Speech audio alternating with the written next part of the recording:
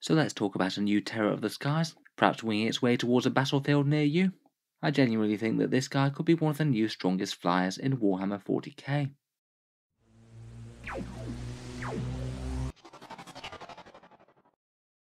Hello and welcome back to Auspex Tactics, where today we're talking flyers, perhaps a class the Games Workshop just often really struggles to get right. They'll often either be so underwhelming that you just really don't want to take them, or basically so strong that you want to take as many of them as the game mode will permit. I think that's why they basically decided to cap the number of flyers in match play games at 2, perhaps just to get around the idea that if flyers get good, then they're just worth spamming en masse. In any case, in this video I thought we'd talk about one of the new strongest flyers in all of 40k. I feel that we'll be seeing this guy on the tables quite a bit in the future, so let's look at what they can do. So certainly in strong contention for the very best flyer in Warhammer 40k is the Tyranids Harpy. Currently at time of recording, Games Workshop still hasn't actually released the Tyranid Codex yet, but we basically know the full details from that leaked version that was spoiled. It saw massive stat line increases for really quite a lot of the big monsters in the book, but perhaps one of the single most improved units in the Codex would go to the Harpy, going from being a very underwhelming flyer that generally wasn't too worth it outside of mortal wound shenanigans and things in Crusher Stampede, to a truly incredibly dangerous datasheet in its own right. The Harpy basically both packs massive firepower, decent bombing abilities, and a couple of really nice advantages over other flyers of its type that I think for the points cost would arguably make it the strongest in the game now. This Winged Terror of the Skies would cost you 160 points base, or 170 if you upgrade 2 Venom Cannons, and clocks in with a fairly impressive stat line, has a big movement of 40, weapon skill and ballistic skill of 3+ now, strength 6, toughness 7, a big 13 wounds, 4 attacks, leadership 8, and a 3+ save. The main thing from that profile is that for a flyer it's really quite tough to shift. A lot of similarly pointed flyers are toughness 6 and either have fewer wounds than this or a worse save, but for the cost, a toughness 7 flyer with 13 wounds, saving on a 3+, and of course getting the -1 to hit from the airborne rule, means it's really decently durable even if you can't hide it. Then damage wise it's kind of a triple threat. You've got some seriously heavy firepower for a manoeuvrable flyer, you've got a bombing ability, and you can also charge in to do a little bit of melee if you need to. And I think that between the 3 abilities it's crazily powerful for the points cost, particularly because of the premium that you'd normally wind up paying for flyers, because they have of course a great movement of 40 inches, you're going to get line of sight on what you need to, and also on top of that it's ridiculously manoeuvrable as well, as it's allowed to pivot twice during its move rather than just the once. It's kind of similar to the Admech Archaeopters in that rule, and even the minimum movement for flyers that it usually has isn't going to be an issue, as it can go into hover mode. Its movement just drops to 15 inches, but it means it's just crazily flexible if you need to jump at about close range. Moving on to the damage though, first we have the guns. I'd be tempted to pay the 10 points upgrade to get those heavy venom cannons. I think they're by far the better gun of the two, and that basically adds up to 6 shots at strength 9, AP -3 and damage 4. So basically guns that are arguably quite a lot better than las cannons. This thing packs 6 of them hitting on 3s on a crazily mobile platform. This alone potentially could be worth the price of admission. Being able to lay down some serious anti-tank firepower with giving your opponent not that much chance to hide from it is really quite a big threat. It also backs that up with some stinger salvos though, an anti-infantry gun at 24-inch range, 8 shots at strength 5, AP -1 and damage 1. Again, that's a gun that you can't really ignore. If your opponent's fielding 1 wound infantry, this should easily kill around 2 or 3 of them. Then we get onto its bombing ability, its Spore Mine Cysts. These ones work on a unit that you've moved over. You roll 1 dice per model, or 6 dice per vehicle or monster, and for every roll of a 4+, they suffer 1 mortal wound to a maximum of 10 dice. Typically with most targets that you fly over, you're going to be expecting around about 2 to 5 mortal wounds. Again, some very reliable damage output there, if you can get it to move over something.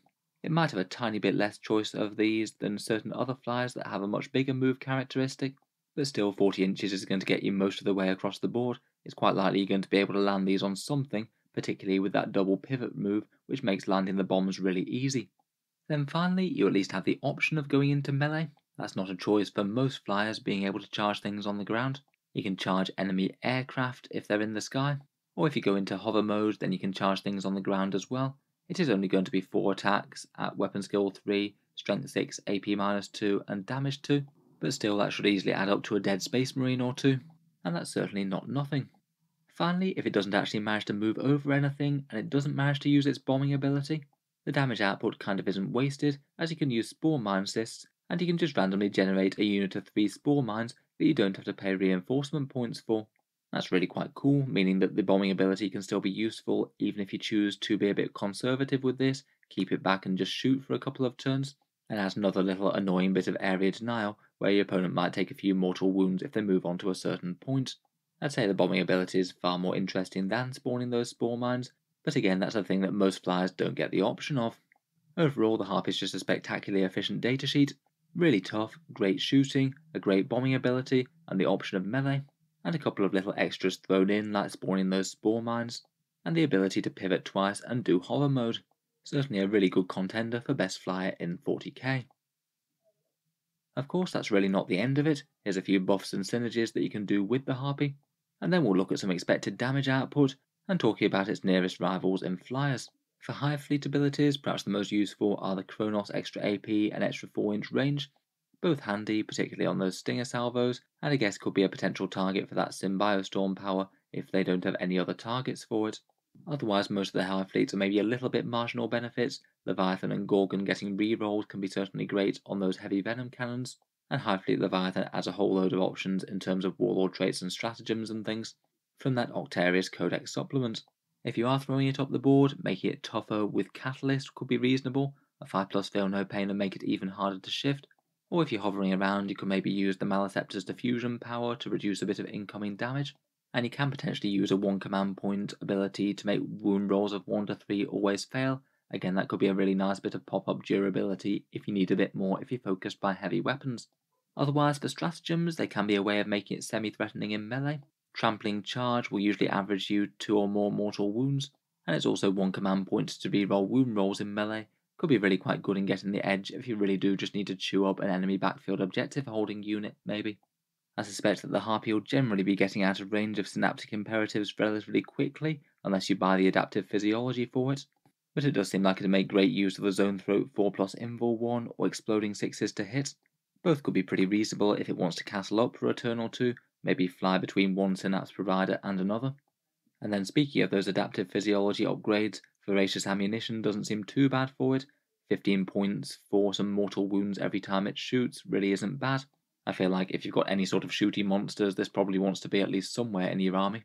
You can make it a synapse creature for 10 points, could be quite nice for one of them to maybe support another Harpy as they're winging themselves around the board, or potentially you could buy it a 4+ invul save all game with Dermic Symbiosis.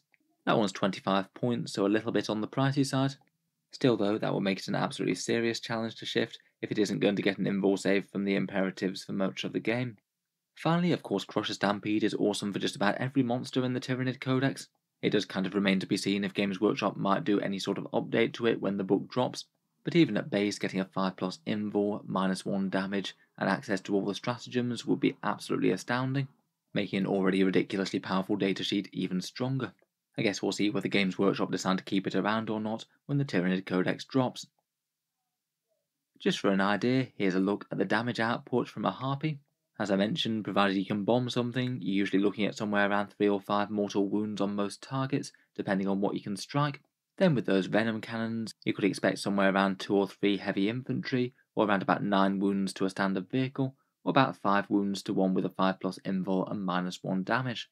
The stinger salvos could also get to work on light infantry, you'd expect around 2 or 3 of those to die. Then potentially melee-wise, if it does get to charge, you might expect 1 or 2 infantry with 1 or 2 wounds. That's not likely to be happening first turn, of course, but potentially a second turn strike if it does survive, and it wants to make itself a nuisance to enemy objective holders or something. Overall, just on average, you really could expect something like 130 points worth of models to be killed in just one turn. Pretty spectacular for a really fast-moving, fairly durable flyer. It just seems like it to be very, very hard to go wrong with a pair of these in a Tyranid list, almost never mind whatever else you're taking. So that still begs the question whether or not it's really the best flyer in Warhammer 40k at the moment, and certainly compared with the vast majority of the field, the other options just really aren't anywhere near. The Space Marine ones aren't standout even within the Marine Codex, and to be honest the vast majority of flyers in 40k at the moment are kind of underwhelming compared with their ground-bound counterparts. I'd say the only serious contenders would probably be the Orc flyers. I would likely have said the Admech ones too, but after they took a really hefty points nerf, I still think they're kind of usable, but just not really on the same kind of level. For the Orcs, really the viable contenders are the Wasp-Bomb Blaster Jet or the Dagger Jet. The Wasp Bomb would typically cost you somewhere between 190 and 230 points, so a fair bit more than the Harpy, though at least in freebooters, if you can trigger the +1 to hit benefit, it is going to be kicking out more anti-tank fire. With those crazy damage D3+3 teleport blasters, it's going to do around about 14 to 16 wounds to a toughness 7 vehicle. The defensive profile is kind of similar, a little bit less tough, a worse save, but it does have -1 damage from Ramshackle. It can buy itself a 5+ invul save from its force field, but in general I'd say that the Wasp Bomb is more fragile, but a bit harder hitting if you're playing freebooters. The other orc one that's really quite nice is the Dagger Jet, cheaper at 120 points with a whole load of anti-infantry fire. It isn't going to do you all that much damage against vehicles, but again with freebooters and speed wire it can hit ridiculously hard, and will seriously chew up any infantry it can see. I think just on the raw stats alone though, never mind any combos, the Harpy really is already at this level I feel. And I feel that the additional benefits that it gets, such as being able to do melee, the spore mine thing, the maneuverability, and also having bombs plus guns, probably puts it slightly ahead of these, particularly with it costing a fair bit less than a fully upgraded Wasp Bomb. I would currently argue that it's probably the new King of the Skies in Warhammer 40k. In any case, let me know what you think. Do you think that the Harpy is going to be the new Flyer to fear in 40k? And are there any other spooky combos that I might have missed? Look forward to hearing your thoughts as always down in the comments below. If you've enjoyed the video, feel free to subscribe to Auspex Tactics, where we'll certainly keep the regular 40k videos coming, with new ones out just about every day. Finally, if you have been enjoying all the videos on the channel, I would just like to mention one way in which you can help support, and that's the Element Games affiliate link that I have down in the video description. Element Games is a UK-based discount retailer. They generally give 10 to 20% off Games Workshop's miniatures, and can just be a way to save a bit of money if you do live in the UK. The link is down in the video description. If you click that link and order anything through them, a small amount goes to help support Auspex Tactics without costing you any more whatsoever. Can just be a way to help support if you were thinking about buying something anyway. For people over in the USA and Canada, I do also have an Amazon link down there as well. Again, that works in much the same way. If you click the link before buying something from 40k or just anything in general, a small amount goes to help support the channel, and it doesn't cost you any more. A massive thank you to you guys who have been using those, it really does help out the channel quite a bit. In any case, an enormous thank you for listening, and I'll hope to see you guys next time.